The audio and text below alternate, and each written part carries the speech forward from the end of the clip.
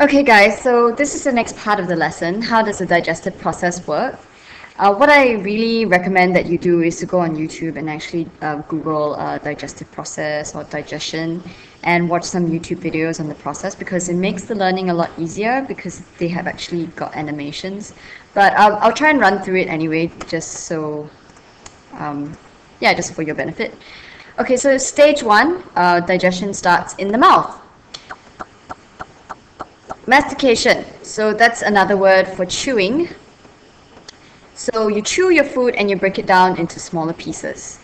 And while you chew, your salivary glands, remember that cauliflower-like thing that they actually had in the previous diagram, will actually secrete saliva into your mouth. In fact, sometimes before you even start chewing or before you even put food into your mouth, the moment you smell something nice, you already get saliva, squirting into your mouth to actually prepare your mouth for the intake of food.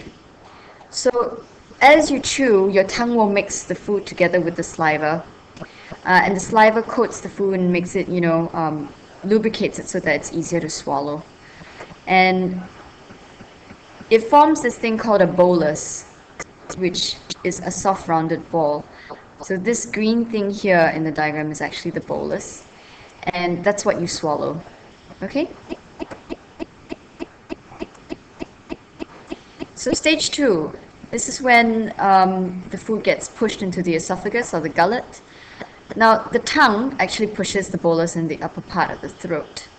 And you have this thing called an epiglottis. And as you swallow, the epiglottis will actually flap downwards and cover the trachea. Now the trachea is the pipe that goes into your lungs. And obviously you don't want any food going into your lungs, so the epiglottis will close your trachea. And then the food, the bolus rather, will enter into the esophagus. Now the muscles in the walls of the lower throat and esophagus contract in waves and push the bolus down into the stomach. So as I said earlier, the esophagus is actually a muscular tube, so it's got circular muscles running all the way down it. And that will help to push the food into your stomach, which means that when you stand on your head, you can still swallow. So that wave-like motion of the muscles contracting and expanding, so it contracts here at the top of the food and it will expand here at the bottom of the food. So that goes all the way down, helps push the food down. And this wave-like motion is actually called peristalsis. Now you need to know this word, okay? Peristalsis. So stage three is the stomach stage. When the bolus enters the stomach, it's mixed with gastric juice. So gastric is another word for stomach, okay? So stomach juice basically. And also you're going to get mucus secretions. And the mucus actually comes from the glands in the sides of the walls of the stomach. Now why do you need mucus? Well, this gastric juice, the pH of that is actually 2. So that's a very low pH. Oops, sorry, that's my phone. Now, you need mucus to coat the inside of your stomach so that when you have the gastric juice being secreted, it doesn't digest your own stomach. So the mucus actually protects your stomach. Okay, so over here the gastric juice is mainly made, they say, of hydrochloric acid, enzymes, and some other compounds. Now, your stomach, it's a bag, but it's not just a bag. It's actually got muscles as well, and this allows the stomach to actually churn. So it sort of contracts and expands, just like the esophagus, and this helps to further break down the food.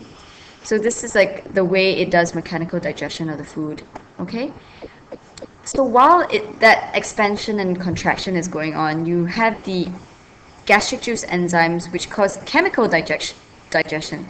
So that will actually liquefy the food. So you imagine as you chew it, it becomes into this sort of semi-solid mushy mess, and then it gets pushed down into your stomach where gastric juices get thrown onto it, and then it becomes even more liquidy and mushy, okay? And that liquidy mushy stuff is called chyme. Chyme, not chime, okay? Like time. Chyme. Okay, you get it. Okay, stage 4. So after the stomach is done with it, it gets pushed into the small intestine. And as I said, the small intestine actually starts from here onwards, okay? So chyme from the stomach will enter the small intestine, and this part here of the small intestine, for your knowledge, is actually called the duodenum. Duodenum.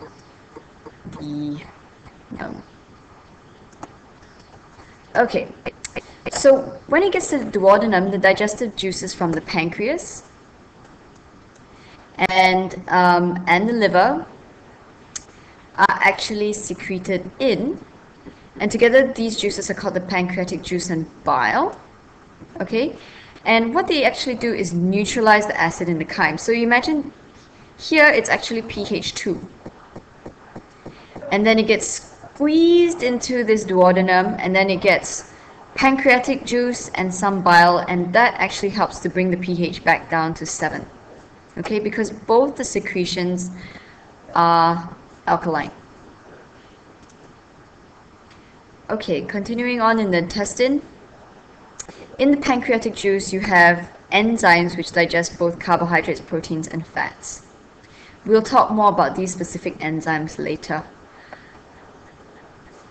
Alright, as it travels down the small intestine, so it gets to this part here, more intestinal juice is produced by glands in the duodenum. Okay, so there's some glands there around here which will produce more intestinal juice. And these will complete the digestion of carbohydrates, proteins, and fats. So what you need to know is that when you first eat food in the mouth, the molecules, the food molecules, they're huge, which your stomach, your small intestine cannot absorb at all. And it will break down in steps, step by step. So it'll go into a slightly smaller molecule, into a slightly smaller molecule, until you eventually get those simple sugars, amino acids and fatty acids and glycerol, which your body can absorb. Okay, so it doesn't happen, it doesn't go from like carbohydrates straight down to simple sugars. It will actually break down to a disaccharide first, and then right down to your monosaccharide.